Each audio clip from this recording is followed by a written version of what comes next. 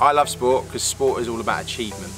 Sport shows what man has achieved throughout the day, or what women have achieved throughout the day. It shows their successes.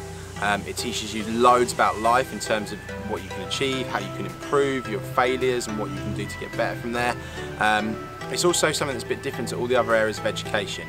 It doesn't just involve writing and reading and learning. It can involve expressing yourself in a physical context, which allows people who aren't necessarily academic to come and excel. So I think sport is personally fantastic.